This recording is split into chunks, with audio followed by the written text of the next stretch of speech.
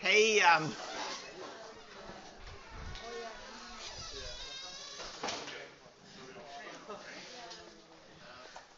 let's get started.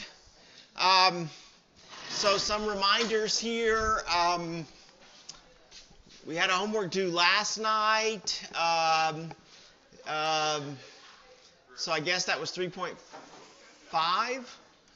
And so we have another homework due Wednesday. This is homework 4.2, which I think is about finding maxima and minima. And then this one is about, so that's using first derivatives, because that's how you find maxima and minima, turning points on the graphs of functions. And then homework 4.4, this is about inflection points, which is where we use the second derivative. We're going to look at some more examples today of that. And I added an extra credit assignment there to collect some currency. So if you bring me your course evaluation for this course, I'm not going to see your course evaluation, but if you bring the because I don't see any of those until after the semester, and they're anonymous in any case. But if you bring me the verification that you completed your course evaluation right for this class, then in e-services, then that's worth $5. Okay, so if you bring me a printed receipt that you confirming that you have finished your course evaluation for this particular course, then I will give you some currency for that. We do have one other extra credit assignment that's going to be handed out. It's not in online. It's not in WebAssign, but I'm going to give that one to you on Wednesday after we've had a chance to discuss it a little bit more. Okay, so you have one more extra credit opportunity, in addition to, of course, the the attendance policy will be going in at the end of the semester if you haven't violated the attendance policy, and so forth, right, into building up your currency. So the test review now for test number 3 is posted. So remember that test date has been postponed. It was supposed to be May the 2nd. That was supposed to be the last class day. But now the last class day, because of the rain days last week, the last class day will be May the 4th. So you have to come an extra day, okay, on May the 4th, which is next Wednesday, a week from Wednesday. And that's when we'll have test number 3. So that has been already, that's already on the Blackboard page, okay. The test review, not the solutions yet, but the test review. And of course, as usual, you can bring your index card to the test. We'll talk more, of course, about the test between now and a week from Wednesday, but that's already posted, okay? Some people were asking about that last time, so that one's there. And then the final exam is the following Wednesday, so that will be May the 11th, as that was always the schedule, that the final exam is May the 11th. One other thing I wanted to mention to you is you have an opportunity in the fall. You guys are all business majors, so you all need to take economics. And so I think probably you'll be eligible for economics in the fall. So that's economics 2301 and 2302. You can take those in a special format in the fall, in an 8-week format, okay? So you can take the first half of economics in the first 8 weeks of the semester, so that would be August 22nd, that's when the fall semester starts, by the way, to that, which is a Monday, to October 14th, which is 8 weeks, okay? And then you can take Econ 2 in the second 8 weeks, which would start the following Monday, October 17th, and then go to the end of the semester. So you can take one or both of these. These are not, one of these is not the prerequisite for the other. So you can take one or both of these in 8-week format next fall, okay? And that would include in these sections you get a supplemental instructor like John, okay?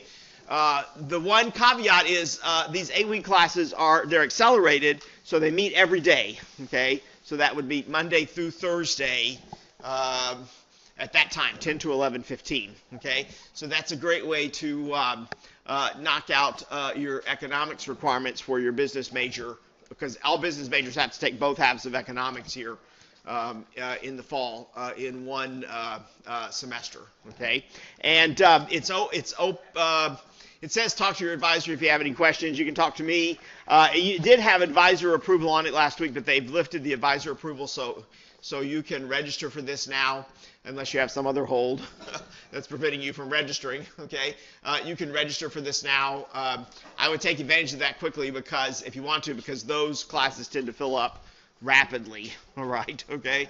So keep that option in mind. And in general, remember, registration is open today, okay, actually for all students.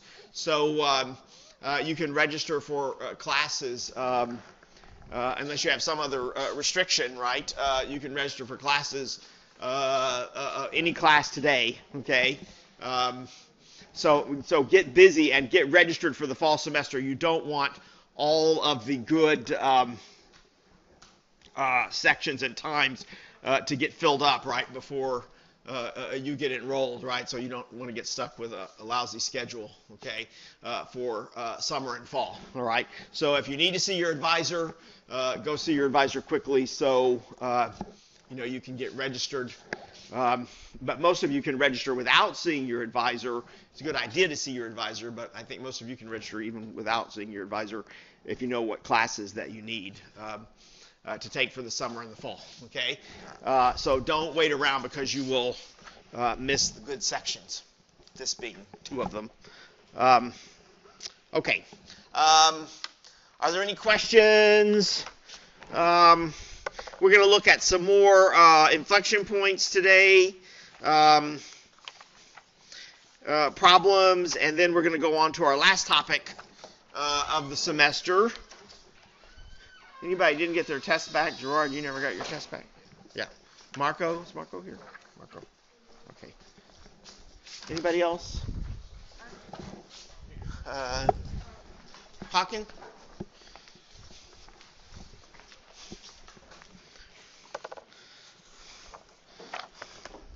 Yeah. Okay. So I got all those. All right. So everyone's got their tests back. Of course, you're going to use your tests, your previous tests and test reviews and homeworks to prepare for the final, right? Of course, if you've lost track of some of your previous tests, all of the test answer sheets are either are or will be. Test number 3 is the last, is the exception, right? Are posted on the class Blackboard page, okay? So those are important for preparing for the final exam. We will not have a review for the final, okay? So you don't get a printed review from me for the final. However, there will be final exam review sessions conducted in South 405, okay? Either by John or, who's the other person that does those? Not Leonardo. Fernando. Okay, close. All right. Fernando. All right. And I think I'll post those. I've got an announcement ready, but I don't know when it goes up there for when those final exam review sessions are. Okay. But no printed review for the final exam. You have to use your previous tests and sample tests and homeworks to prepare for the final exam, which is comprehensive, okay? All right. So we've got still a lot to cover here, so let's get started today, okay? And so what we were doing last time is looking at second rate of change functions, second derivative functions, and then using those to find a possible location of inflection points. Okay, so remember, inflection points are where the concavity of a curve changes. Okay, from concave up to concave down, or vice versa, and that's also going to be where a function would be increasing or decreasing least rapidly, or increasing or decreasing most rapidly. Okay, all right. So turning points tell you where a function is maximum. Okay, inflection points are minimum. Inflection points tell you where the curve is increasing or decreasing either most rapidly or least rapidly. All right. So let's look at some more examples here. So this is homework 4.4. Let's look at some more examples of finding second rate of change functions and then applying that to finding inflection points. Okay. And it's very similar to, of course, to finding first rate of change functions and then applying that knowledge to finding possible turning points. Okay. Just one additional step involved. Okay. All right. So last time we had gotten to C in the examples, so let's continue right there and let's find the second rate of change function for a few more examples here. And these are very similar to what you'll see in the homework 4.4. Okay, so to find a second rate of change function, you have to take that one step at a time. So you have to start by finding the first rate of change function, and then you find the rate of change of the rate of change that is the second rate of change function, right? Okay, so we've got to start by finding the first rate of change function here. And for this formula, that's really straightforward, right? Very easy to find the first rate of change formula, right? Because we're just going to apply the power rule here repeatedly. So we'll bring down that exponent 3, right, and as a coefficient, and subtract 1. And then we'll bring down this exponent, second exponent there, and multiply that by the coefficient and subtract 1 from the exponent. And then the derivative of that third term is just going to be 7, right? So for our first rate of change formula, we just get 9x squared minus 4.2x, right? Okay, 2 times 2.1, and then plus the 7 at the end. And now for the second rate of change formula, right, we just find the rate of change of the first rate of change, right? So we're just going to end up applying the power rule again a couple of times here, right, to find that second rate of change formula. So we get 2 times 9x to the first power, and then minus 4.2, and then, of course, the rate of change of that constant 7 is going to be 0. So there's our second rate of change formula, just 18x minus 4.2, okay? Right? So just as easy as that. And then in a moment here, we'll use that to locate the possible inflection points on the graph of this curve, 3x cubed minus 2.1x squared plus 7x. Okay, but before we get to that, let's go ahead and look at a few more examples of finding the second derivative. All right. All right, so this one's going to be a little bit trickier because this is not just a straightforward polynomial function. This is e to the 3x, okay? And so let's see, what is the first rate of change of e to the 3x?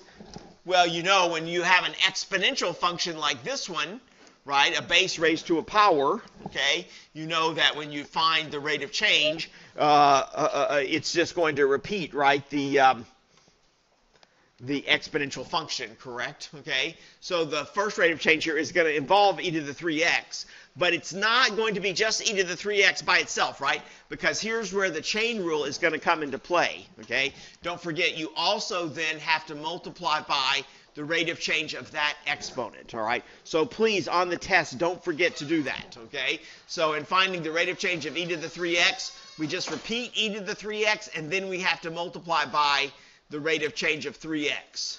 See, if that were just x, then the rate of change would just be 1, so you wouldn't notice that. But here, since the exponent is 3x, we're going to multiply by, here, a factor that we will notice, right, in our result. We have to multiply there by 3, correct? So we end up here with, let me write the 3 in front, just 3 e to the 3x. That's the first rate of change function. All right. So on the test on next Wednesday, a week from Wednesday, that's what you're going to forget to do is apply the chain rule, and you're going to miss points for that, right? Okay. So please try to avoid making that mistake. Okay. So there's something to remind yourself of on your index card, right? Okay, now we're not really interested that much in this problem in the first rate of change function, right? What we were interested in is the second rate of change formula. Okay, so what's the second rate of change? So now we're taking the rate of change of 3 e to the 3x, and so, well, we just have to repeat this process, right? So the rate of change is going to have in it 3 e to the 3x. Okay, but then again, don't forget you have to multiply by the rate of change of the exponent there again, right, which is 3. So you're going to have to multiply in 3 here a second time. So we end up here with actually altogether 9 e to the 3x for the second rate of change, or the second derivative of this function. Okay. All right, so that chain rule is kind of tricky. It's easy to overlook, but very important because it is going to make a significant difference to your answer. All right, so what about now for this function g, right? So what about its first rate of change?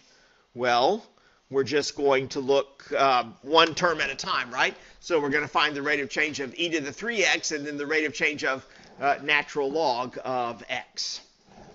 All right, so we just found the rate of change of e to the 3x, right, in the first problem, in part D, right? So we know the rate of change of this is going to be 3 e to the 3x. So let me just repeat that, 3 e to the 3x, because I just did that, okay? And, of course, you all know what the rate of change of the natural log function is, right? That's going to be what? 1 over x, right. So here we end up with 3 e to the 3x minus 1 over x, all right? Okay. Unfortunately, we cannot stop there because now we want the second derivative as well. All right. Now, we really need to do a little bit of rewriting of this formula before we attempt to find the second derivative. It's not the first term here that's bothering me. It's this term, okay? I need to ultimately here find the rate of change of 1 over x. And it would be much easier for me to find the rate of change of 1 over x if I write that as an exponent, okay? So how can you write 1 over x as a power? Not 1 to the minus x, but you got it backwards, Zaman. X to the negative 1, right, okay? So we're going to write that as x to the minus 1 power. Remember, when you raise a quantity to the minus 1 power, that just takes the reciprocal of that quantity, right? So x to the minus 1 is the same as 1 over x. The reason I want to write it like that is now I can find the rate of change of x to the minus 1 just by applying the power rule, you see. Okay? When I'm looking at it in this form, it's kind of tricky to figure out what the rate of change function is going to be, right? But when I see it written as a power, I know, oh, yeah, I just used the power rule here to find the rate of change of x to the minus 1, all right? Okay, so now let's do that. So we already found now the rate of change of 3 e to the 3x, right? Remember, we did that in the previous example. So I know that when I find the rate of change of 3 e to the 3x, I'm going to end up with 9 e to the 3x, right? So let's write that in, 9 e to the 3x. And now I've got to find the rate of change of that x to the minus 1 power. So you'll bring the minus 1 down, right? And that will multiply by this minus, so you end up with 2 minus signs, right? So be careful about the double negative there. And then times x to what power? 0. Not 0. Negative 2. Negative 2, right, because you're subtracting, right? Okay, so we end up with minus 1 times minus x to the minus 2. Well, that's really convenient because the double negative now will cancel each other, so you end up with plus x to the minus 2 power. And what is plus x to the minus 2 power better known as? I think you would know that as what? Yeah, right, 1 over x squared, right, okay. So we have 9e to the 3x plus 1 over x squared, okay. Remember, the sign of the exponent, right, doesn't affect that plus at all, right? So don't let those start interacting with each other, okay. The sign of the exponent has to do with turning this into a reciprocal. It doesn't affect the sign of the coefficient. So you end up with plus 1 over x squared there, okay. Just that easy, all right? So remember, when you've got things like 1 over x, right, you can rewrite that with a power, a negative power, and then much easier to find the rate of change because you can then apply the power rule, okay? Let's look at this one. This one's also going to involve the power rule. So let's see, what would the first derivative be? Well, you know, let's see, we're going to use the power rule, right? So we're going to bring the 3 down in front. So we'll have 3 times what? 4 minus 2x to what power? 2, right, okay? But now here's where that dirty old chain rule comes in, right? Because now you have to remember to finish this off by multiplying by the rate of change of what's inside the parentheses here, okay? And what is the rate of change of 4 minus 2x? It's negative 2, right, yeah, okay? So we have to also multiply here in at the end a minus 2. See, when you have an expression raised to a power, the chain rule says, okay, you can apply the power rule, so just bring the exponent down and subtract 1 from it, but then you've got to multiply by the rate of change of the base that's raised to the power. So the rate of change of 4 minus 2x, that's not just 1, that's going to be minus 2, okay? So we end up here with, let's multiply the minus 2 times the 3. We can do that there, and so we end up with minus 6, and then 4 minus 2x squared, okay? All right, that was the first derivative, but now we've got to find the second derivative. So it looks like we're just going to repeat this process, right? You're going to bring the 2 down now and multiply it by the minus 6. Would it be like negative 24? For the first one? Yeah, would it be like in place of negative 6, it's going to be negative 24? Why do you want to put negative 24 there, Balkis? Because it gets multiplied by, you can factor it out. No, you want to multiply the minus 6 in? Yeah, unfortunately you cannot do that because of the exponent, okay? Remember, the order of operations says exponents come before multiplication, right? So you would have to expand this exponent first, multiply 4 minus 2x times 4 minus 2x before you can multiply the minus 6 in, okay? We won't have that problem in this second derivative, though, because what's going to happen to the exponent? It's going to become 1, you see, okay? So you'll end up with 2 times the minus 6 times 4 minus 2x to the first power, right? To the first power. So you can just, you don't even have to write that first power anymore. But then don't forget, you've still got to multiply in the rate of change of 4 minus 2x. That's the easiest thing to forget. And we already said, oh, the rate of change of 4 minus 2x is minus 2. So you end up with one extra factor there of minus 2. Now we can multiply all these coefficients together. We have 2, minus 6, and then another minus 2. So that's going to end up, that's going to be 24, right? So we end up with positive 24 and then times 4 minus 2x. And see, now, Balkis, you can multiply the 24 in to the 4 minus 2x because it's just raised to the first power. But there's no real reason to do that either, okay? You can just leave it in this factored form, okay? That's fine. So there's your second rate of change, 24 times 4 minus 2x. Minus 2 times 2 is negative 4 times negative 6 is positive 24 there, okay?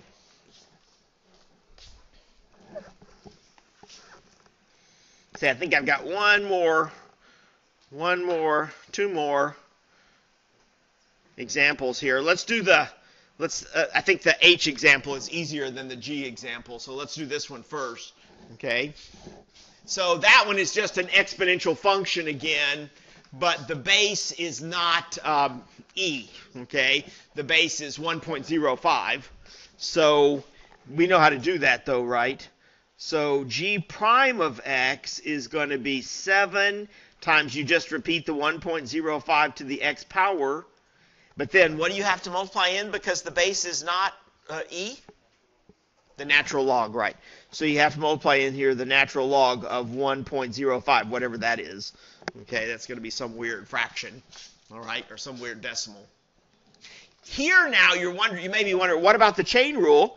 You can apply the chain rule here, but it's not going to make any difference. You can apply the chain rule and multiply by the rate of change of x, but what is the rate of change of x?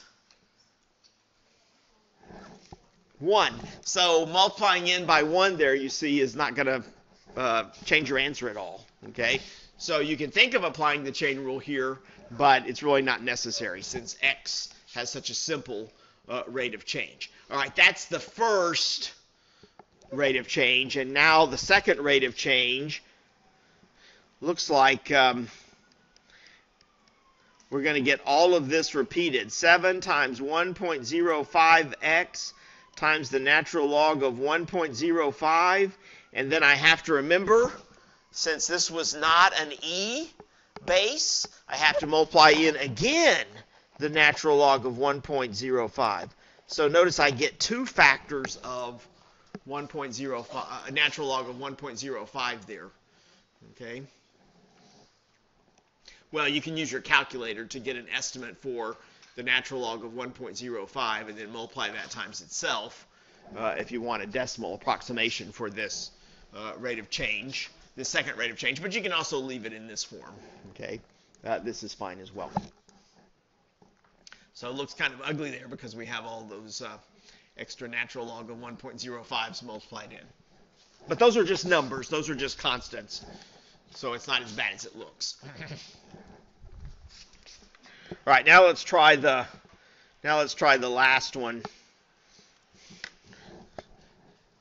I think the reason this was bad is because the second rate of change is going to get kind of messy here.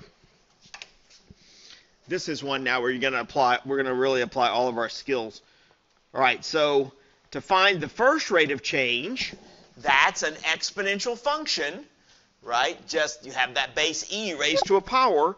So we know in the rate of change, we're going to get the function repeated.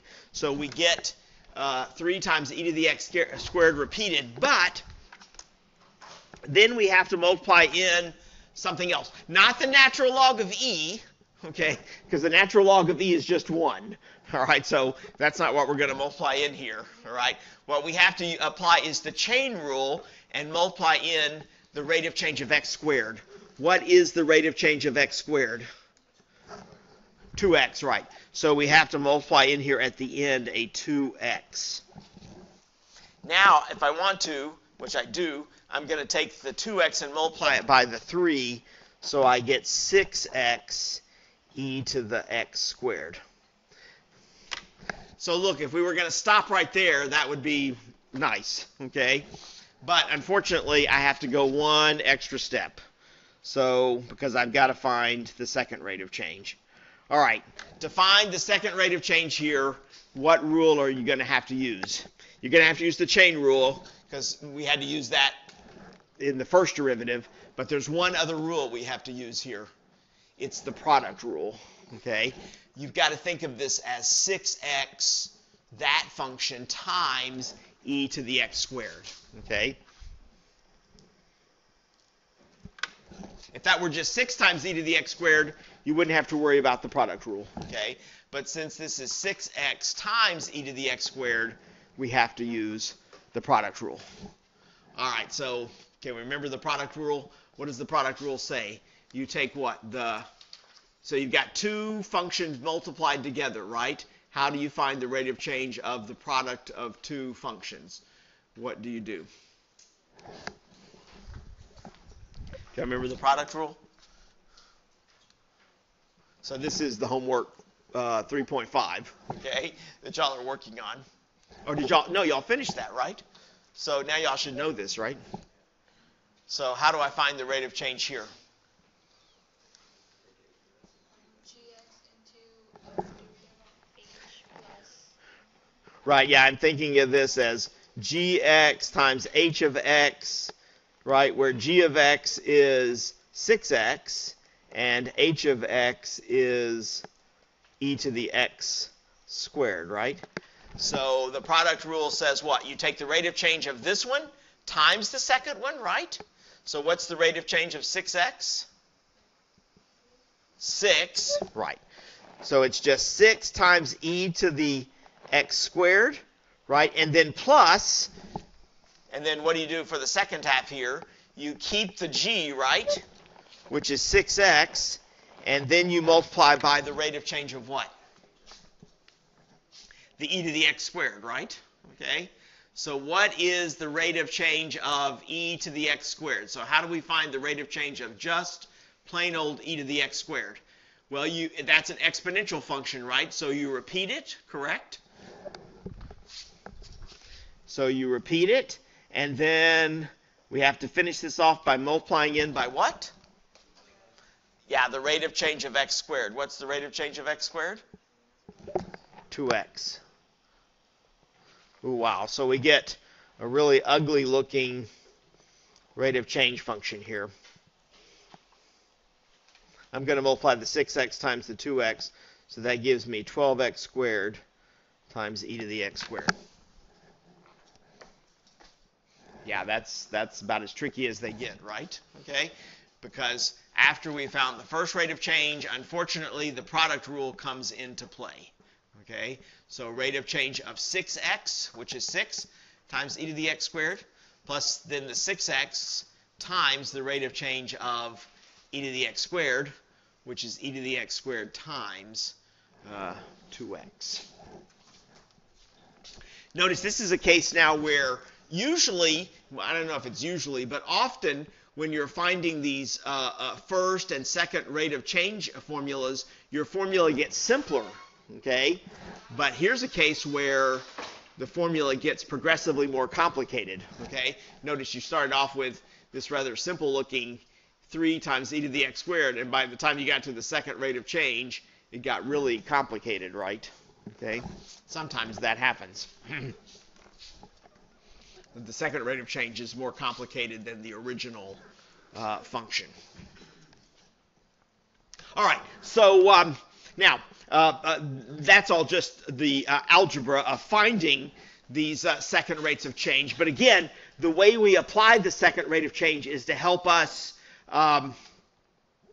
find inflection points. Okay, so that's the value of the second rate of change, is it helps us locate possible inflection points. So let's try that on a couple of examples here.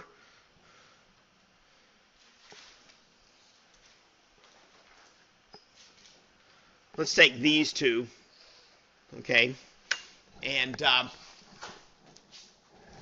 let's see if we can find the coordinates of the possible inflection points, and then we'll look at the graph of the curve and actually verify if those really were inflection points or not. Okay, so that's what I want to do. I want to find the coordinates of possible inflection points. Okay, when I say coordinates now, be careful. I want the x coordinate and the y coordinate. So I want both the first coordinate and the second coordinate. So I want a point.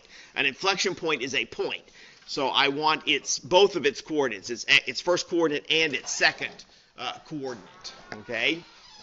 And then we'll look at the graph and see, is that possible inflection point, is that really an inflection point? Okay? And we can tell from the graph whether it really is an inflection point or not. Okay? So remember, again, the way this works is to find those possible inflection points, you just take the second rate of change function and you set it equal to 0. The inflection points, the possible inflection points occur where the second rate of change is 0. The turning points occur where the first rate of change is 0.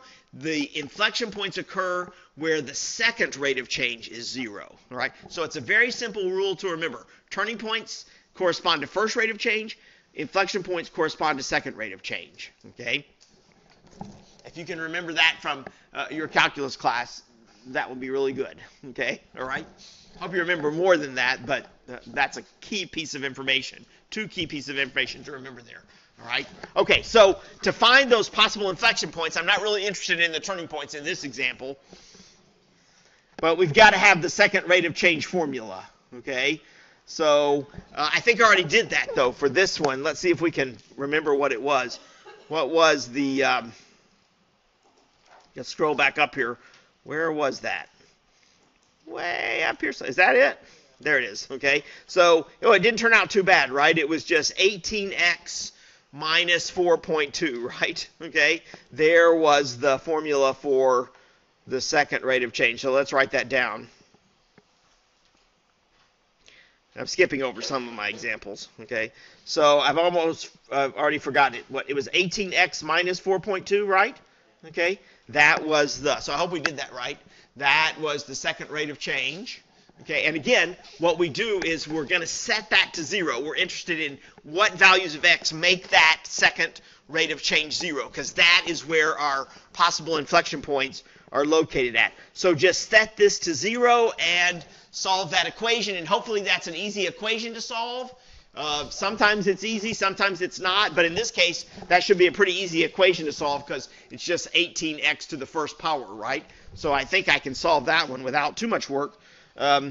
Just add 4.2 to both sides, so I get 18x is 4.2. So I'm not going to come out with a really pretty solution, but nevertheless I can do it. We end up here with 4.2 divided by 18, and what is that approximately? 0.233, etc. Okay, so let's write down 3 decimal places. That's probably sufficient. All right. So there is where we think the x-coordinate of our possible inflection point is at 0.233. Okay.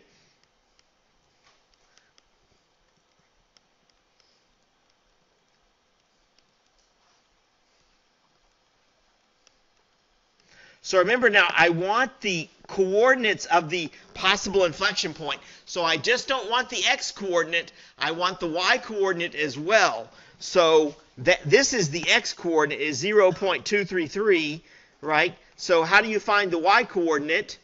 Well, you have to do a little bit of extra work, right? But it's just arithmetic. All you're going to do is take that 0.233, right? And plug it into your function formula. So, in other words, I'm going to calculate h of 0.233. I'm going to take that and plug it back in to my original function formula. Don't plug it back in. This is a mistake students always make. Don't plug it back in here, okay? There's no reason to plug it back in there, because if you plug it back in there, what are you going to get? You're going to get 0, right? Okay? Plug it back into the original function formula. Remember, we want a point on the graph of the original function, okay? Not a point on the graph of the second derivative, all right? So take the 0.233 and plug it back in here, and that's how you get your second coordinate, right? Okay, so so a little bit of arithmetic you have to carry out. And then, so we'll do that in just a second. And then we have to actually make a graph, and let's verify that this really is an inflection point, because sometimes these possible inflection points, they really turn out to not be authentic inflection points, okay? That happens from time to time, okay? So let's actually make a graph of 3x cubed minus 2.1x squared plus 7x, and let's look at it and see, is that possible inflection point, if that really was an actual inflection point. So I've already made a graph of this one, if I can find it here.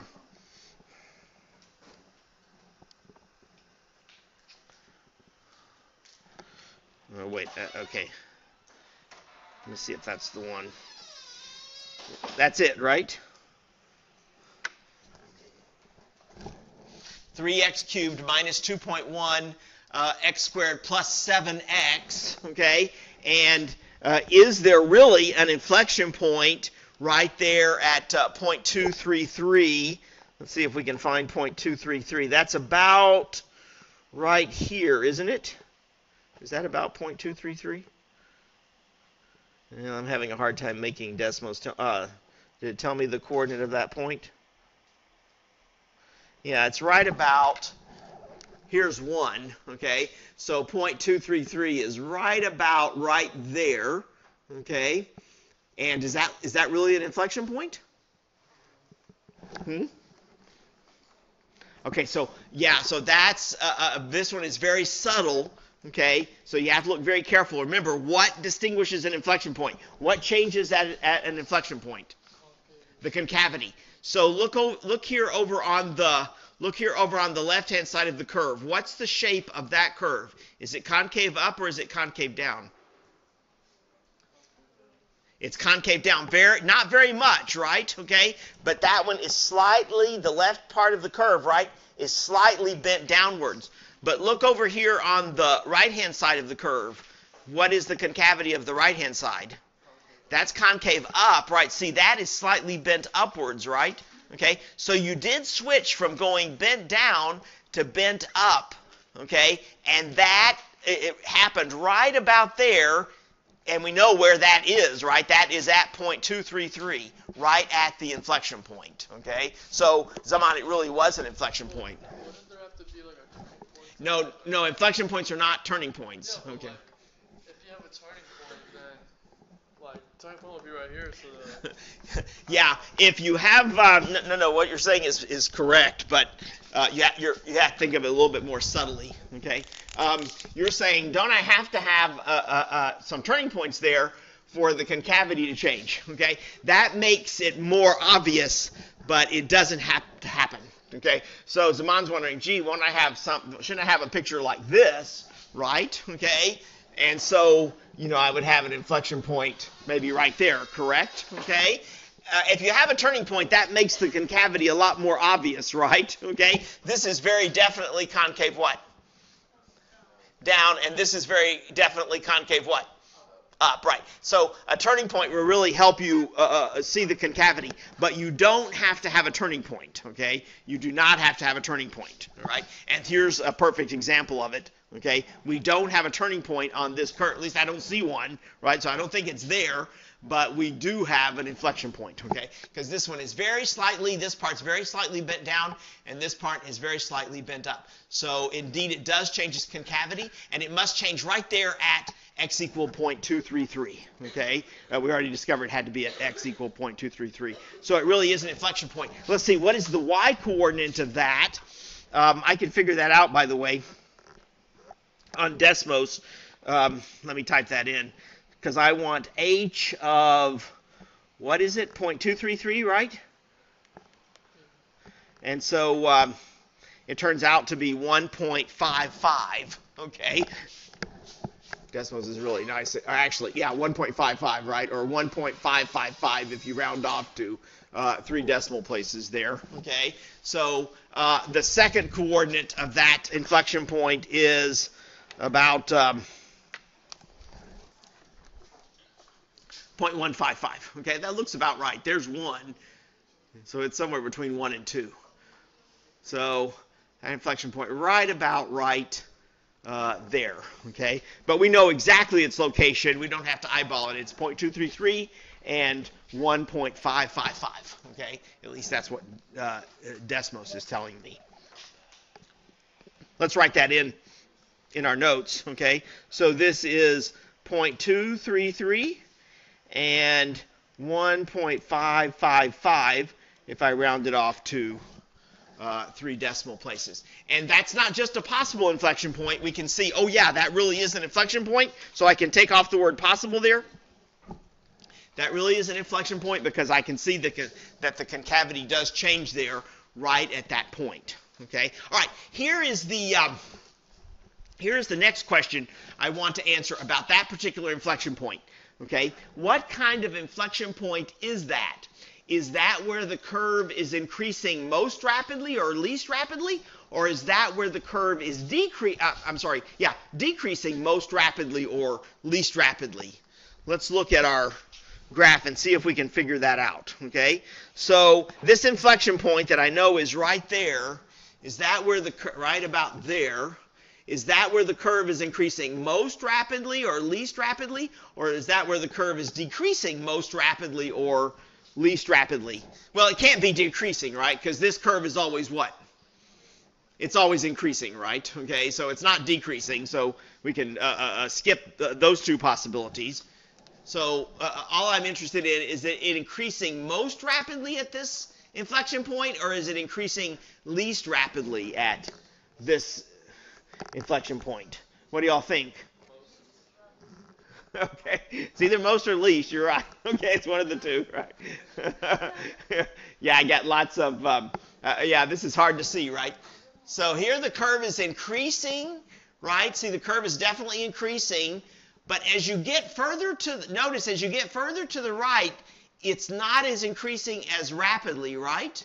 Okay? It's slowing down a little bit until you hit that inflection point, and then the curve gets what? Steeper again, correct?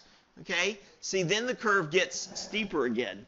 So at this inflection point, it's increasing least rapidly. Does that make sense? Can y'all see that? See, first it's increasing kind of rapidly, and then it slows down because you have a little bit of a bend in the curve, right? So it starts to slow down until it hits that inflection point, and then what happens? It starts getting steep again, right? Okay? Starts getting steep again, and so there it starts increasing rapidly again. So it's right at that inflection point where it's increasing the least rapidly, okay? That's where it's increasing the least rapidly. Think about, well, I can't draw the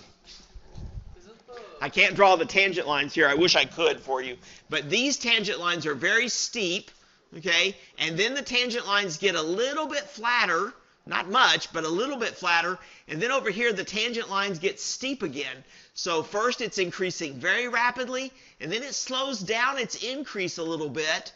And then it starts increasing really fast over here on the right. In fact, it's just really shooting up over there on the right, okay? So this is where the curve is increasing the least rapidly. No? I'm kind of confused. Yeah, all right, that's easy thing. I thought, like, you would measure it by the slope of the... By the slope of the what? That's correct, by the slope of the... Inflection point. Like the line, like the... Yeah, what do you call those lines? Begins with a T. Yeah, the slope of the tangent lines, right. That's correct, okay? Actually, let's see if we can, let me see if I can show this to you.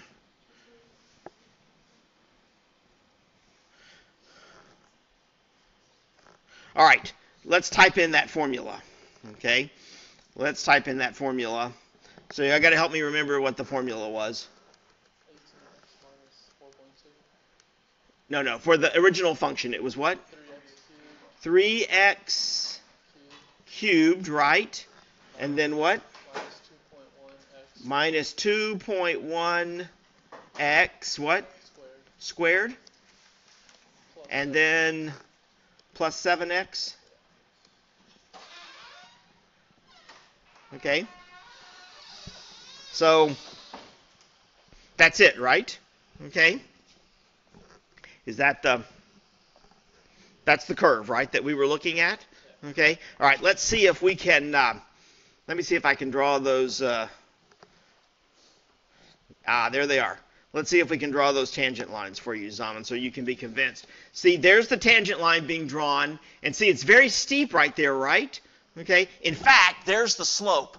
The slope is 22.51. That has a very, very steep tangent line. So that means that curve is really increasing. It's increasing very rapidly, right? And then notice what happens is you get closer to the inflection point. Let me see if I can drag this. Yeah, see, as you get closer to the inflection point, what starts happening to the tangent lines? Yeah, the slopes of the tangent line get smaller. You see the tangent line is not as steep. See over here, it's very steep, right? And then the tangent line gets a little bit less steep until you hit that inflection point, and then guess what's going to happen to the tangent line? Yeah, it starts getting steep again, right? You see? Okay? Starts getting steep. So where do we know it was the least steep? Where does it look like? Let's see. There's 7.7, 7.15, 7. There's 6. Oh, I saw 6.52. There's 6.55. Oh, darn it. It's hard to drag this thing with the pin. Yeah, it's not going to cooperate. But you get the idea, right? Okay, it's right there at the inflection point, right? That's where the tangent line was the least steep. Okay, so indeed at this inflection point, that's where the curve was increasing. It was still increasing because see the slope of the tangent line is positive, right? But it's increasing least rapidly. Still increasing really fast because that's a pretty steep slope. Okay, but increasing least rapidly right there at the inflection point. Okay, so let's write that into our notes. All right, that was a real inflection point. That was an phony inflection point. And increasing least rapidly at that inflection point. Let's try another one now. In a way, this one is easier. In a way, it's harder. Okay? It's harder because the original formula is a little bit more complicated, but I think the curve, it makes it easier to understand the nature of the inflection points when you see the graph. Okay? All right, so let's see where the possible inflection points are. Let's see where the possible inflection points are located at. So let's find that first rate of change. Okay? So let's see, what's that going to be? That's pretty easy, right? That's 4x cubed, right? Minus 15x squared plus 14x, right? Minus 2. And then the minus 1 goes away, right? Because that's a constant, so its rate of change is 0. So that's the first rate of change. Still a pretty formidable formula there for the first rate of change. But the second rate of change gets a little bit easier. That's going to be what? 12x squared minus 30x plus 14. Okay?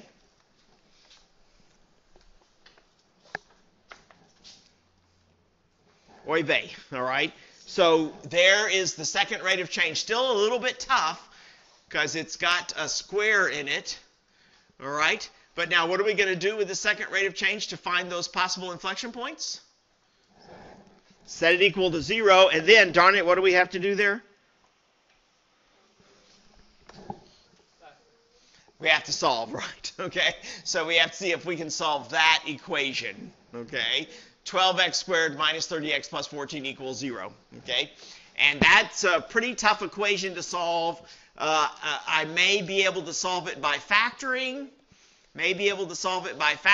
But if I can't factor, I can always do what? I can use the quadratic formula, okay? I can always use the quadratic formula.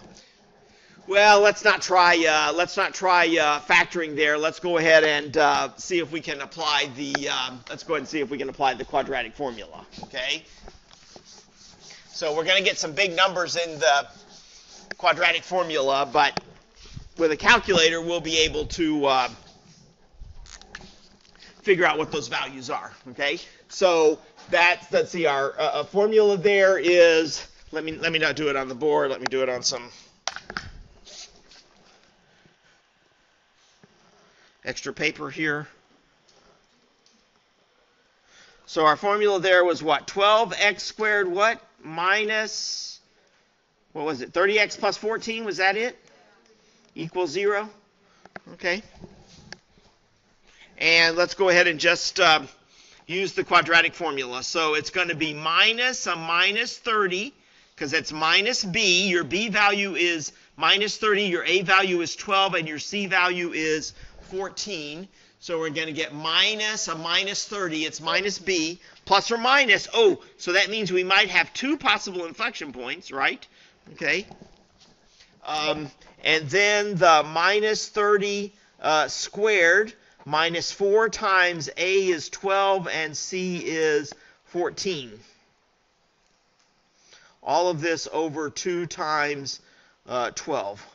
So I get 30, positive 30, plus or minus the square root of, that's going to be 900. Positive 900 is minus 30 squared. And minus then, 4 times 12 is 48. And 48 times 14, I have no idea. What is that? 672. Okay. All of that over 24. So that's not too bad. 30 plus or minus the square root of 228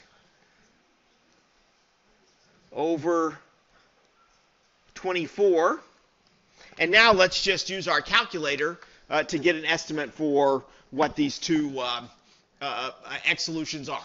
Okay? So what is the, according to the calculator, what's the square root of 228? What's a decimal approximation for square root? 15.0, so about 15.1? 15.099? So it's going to be like 15.0997. Yeah, so 15.09 is about 15.1, right? Okay, if I round it to one decimal place, which is probably good enough. So I have 30 plus or minus approximately 15.1 over 24. So this is approximately here, right? So I end up with 45.1 divided by 24. That's one possible inflection point. And then the other one is 14.9 over 24. That's the other possible inflection point. So what are those two x values there? One of them is 0.621. 0.62 about, and the other one is what? 1.879. 1.88 about. Okay. All right. So looks like there are the x coordinate of our two possible inflection points. Okay. So about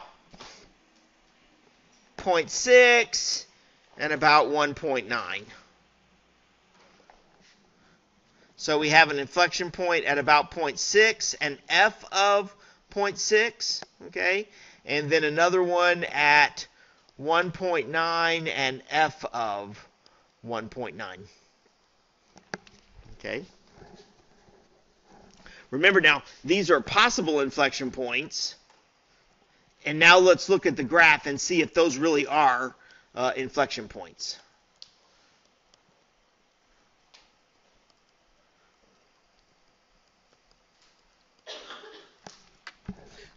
So on your homework, on your test, you're actually going to have to calculate the second coordinate, right? So that means you're going to have to take the 0.6 and actually plug it in here to F, and take the 1.9 and actually plug that in there, okay? Just saving a little time here by not actually doing that calculation here, all right, right at the moment. But let's take a look at the graph and see if those inflection points really are inflection points.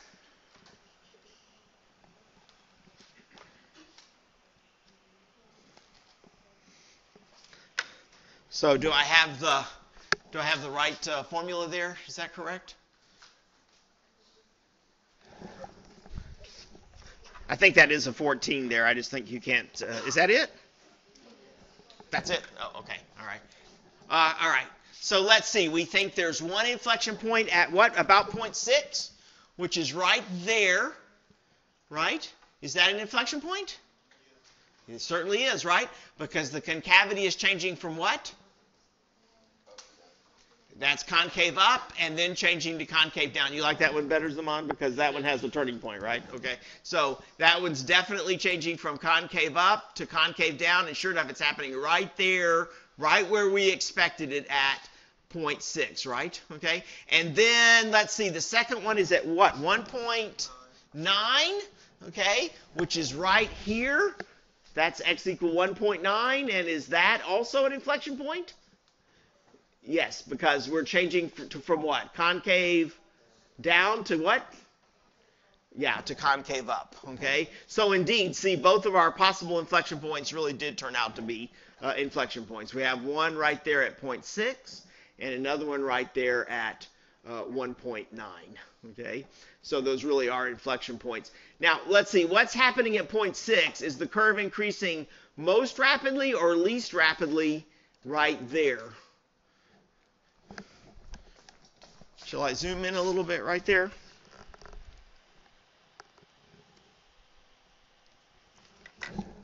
So there's 0.6. Yeah, it's increasing most rapidly. Because see, right over here, it's not increasing at all, right? That's at the turning point. That's where the tangent line is flat. But as you move further to the right, the curve gets a little bit steeper, right? Okay, not real steep, but the curve gets a little bit steeper until you get right here. That's where it's still pretty flat, but that's where it's going to be steepest, okay? And then as you move further to the right, it starts flattening out again until you hit this turning point. So this is where the curve is increasing most rapidly. What about over at 1.9? What's it doing there at 1.9? So where's 1.9? Right there. Okay. What's the curve doing at 1.9? It's decreasing most rapidly, right? Okay. Because see right here, it's not decreasing at all, right? Okay. It's very flat, and then it starts decreasing more and more rapidly until you hit that second inflection point, and then it starts flattening out again. So it starts decreasing less rapidly. So here it's decreasing most rapidly, and then over here at 0.6, it's increasing most rapidly at that inflection point, okay? But those possible inflection points really are, in fact, inflection points. Let's see what those two values are. The second coordinate, I mean. So this, let's try calculating h of 0.6. And so that turns out to be about minus 0.63, okay?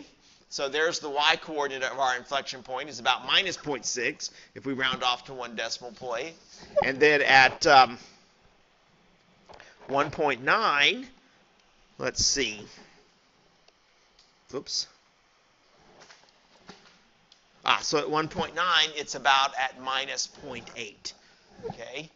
So minus 0.6 and minus 0.8, those were our two y-coordinates of our possible inflection points. Okay? So this is 0.6 and minus 0.6. And this one is 1.9, and what was that, minus 0.8? Is that what it was? Yeah, about minus 0.8 there.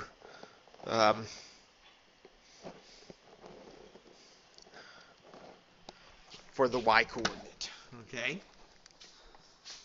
And these aren't possible inflection points because we verified by looking at the graph that those really were inflection points, right? Here it was increasing the most rapidly, and here it's decreasing the most rapidly.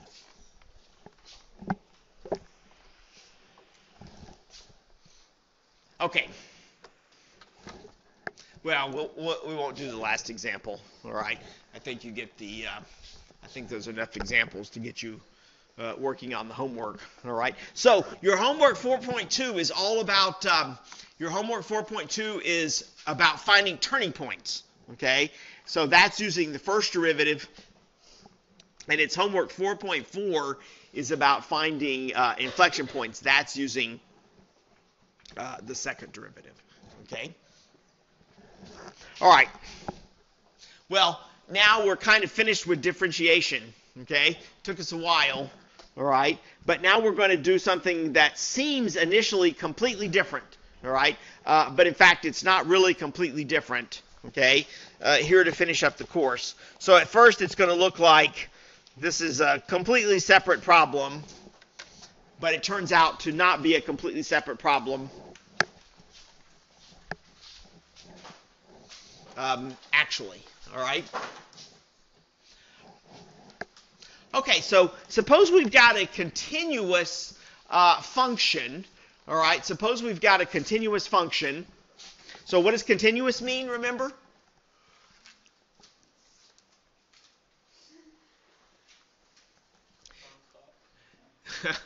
Okay, yeah, right, okay.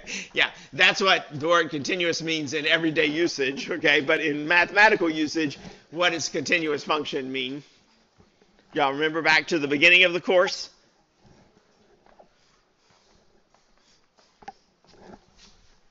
Very simple idea. So it means it's smooth and unbroken, right? So you have a nice, smooth, unbroken curve, okay? Right, so let's suppose we have a nice, smooth, unbroken curve, function, and suppose you've got two numbers in the domain of your function.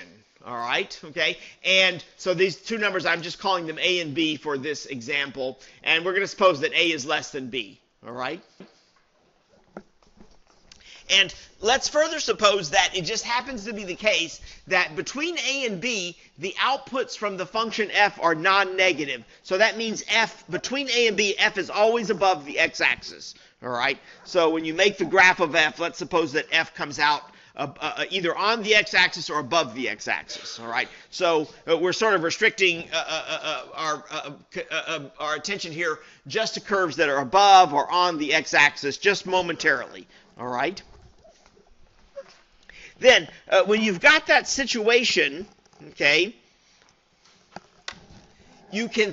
So here's a picture of what I just said. All right. So we have a nice, smooth, unbroken curve, right? Okay. I'm calling this the function f, and there are two values in the domain of the function a and b.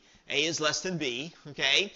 And let's suppose that the outputs between a and b, let's suppose that the outputs from this function are always non-negative. So our curve is either on the x-axis or above the x-axis. In this picture, I have it drawn above the x-axis, all right? So the curve doesn't dip below the x-axis here from a to b. All right. Then, if that's the case, of course, then you can think about the area, the region in your graph here below the curve down to the x-axis. Okay.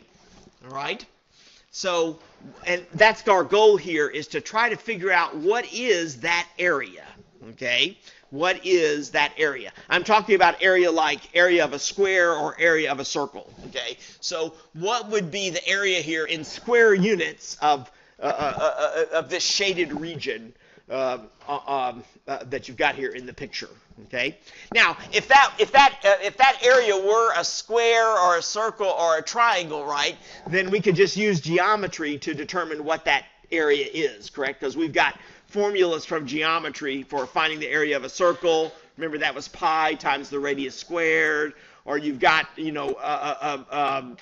formulas from geometry for calculating the area of a rectangle. That's just the length times the width, right? Okay. Or we also have formula for a triangle as well. All right, that's easy. But what's a little bit, well, not a little bit, what's tricky about this region is the fact that notice that the top of the region corresponds to this curve, right? Okay, so that makes it a lot trickier to try to figure out what this area is enclosed by the curve and the x-axis. But that's what our goal is here. We're trying to calculate what that area is. See, that seems like a completely different problem, right? Okay, than what we thought about so far. Kind of a geometric problem. What's the area of this region? All right. Now, I'm going to use a special notation to denote the area of this region, okay? Because I cannot always draw a picture of this region, because, you got to draw a graph and so forth and do all this shading. So that gets a little bit clumsy. So I can't always draw a picture of the region. So I'm going to use some mathematical notation to indicate this area, okay? And we're going to use this elongated S here. This is called an integral sign. All right, and I'm going to put the boundary values on the region. Of course, what are the boundary values for this region? Well, the region starts here at A on the x-axis, right? So I'm going to put that as a subscript for this elongated S. Again, this is called an integral sign. So it looks like an S that's been just stretched out. All right. I'm going to put the B as a superscript for this integral sign. Okay. These are called the limits of. These are called the limits, all right? And then, of course, one of the things that's bounded the region is the x-axis. So the x-axis will always be a boundary for the region, okay? The x-axis will always be a boundary for the region. And then the curve, of course, is also a boundary for the region on top, right? So I'm going to write that here after the integral sign. And now you may be wondering, what does that dx mean? You can sort of think of that as kind of like a grouping symbol. That sort of terminates this expression. It actually plays a more important role than that in this mathematical notation. But for our purposes, you can think of that dx as kind of terminating the expression, like a bracket or a curly brace, right? Okay, that's just a way of showing that, oh yeah, we're stopping this expression. So that's the mathematical way I'm going to indicate the area of this region, okay? Because I can't always draw a picture of that area. That gets too clumsy. This whole expression, by the way, is called a definite integral. All right, that whole expression is called a definite integral, and the process that we're going to that we go through to calculate the area of this region is called integration. Okay, so this is the second big topic in calculus. We've learned about differentiation, right, which is all about finding slopes of tangent lines. Okay, the second big process in calculus is called integration, and that's all about finding areas of these regions, okay, that again are blocked off by a curve and the x-axis, and then two boundary values, two limit values on the left and the right, okay? And when you first think about those two separate problems, differentiation and integration, they seem like completely different problems, right? You know, what does the area of this region have to do with the slope of a tangent line, which is what differentiation is all about, okay? But it turns out, strangely enough, that those two problems are really very closely related to each other, okay? All right, so what I just said to you is all of this that's on the first page here in the notes, okay? All right, so again, this expression is called the definite integral, and the process of determining this area, again, remember this expression always represents an area. The process of determining this area is called integration, all right? All right, so let's take a look at one very short example, okay? And then we're out of time. All right, so here I've got this nice function, x cubed minus 6x squared plus 4x plus 12. There's a graph of a piece of that function right here, okay? And notice I've got an area here between the curve and the x-axis marked off. Let's see, where does that area start at? It starts at, can y'all see that number? Negative 0.5 and goes up to 1.5 on the x-axis, right? Okay, so there's an area, and you know I have no idea what the value of that area is, right? Okay, I don't know how many square units is enclosed in this area. Okay, but let's write down our mathematical way of denoting that area. So how would you denote that? Here's a picture of it, but how would you denote that area mathematically? So you use it again, what's called a definite integral. So how does the definite integral start? You begin with what?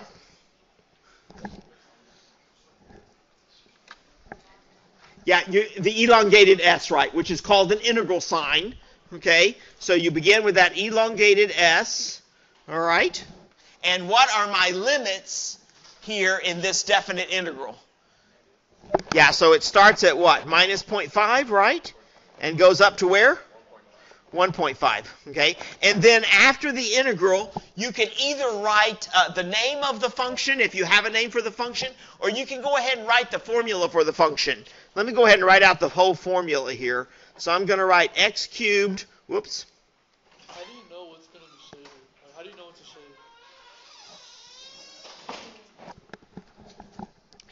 You have to be told that, or it has to be implied in the problem, right? So here I'm just telling you, okay? All right, minus 6x squared plus 4x, and then plus 12. And again, how do you terminate this? So you don't use a bracket or a parentheses to terminate this. We use a special notation, which is what? We write that dx there, okay? And that sort of it means, oh, that's the end of this big, long, ugly expression, okay? So again, all of that's called the definite integral, and all that just means is, okay, the area of this region right here, okay, right? Because again, I can't always draw these pictures, right? So I need a mathematical way of indicating these pictures. There's the mathematical way of indicating that particular area. Okay? All right, so what we're going to figure out is, how do we figure out what that area really is, and what do those areas mean to us? Okay, why do we even care about such a problem? Okay, it's not, it's kind of an interesting geometric problem, but in practice, why is that of interest to us? Okay, to determine such an area. Okay, so I'll see y'all on Wednesday.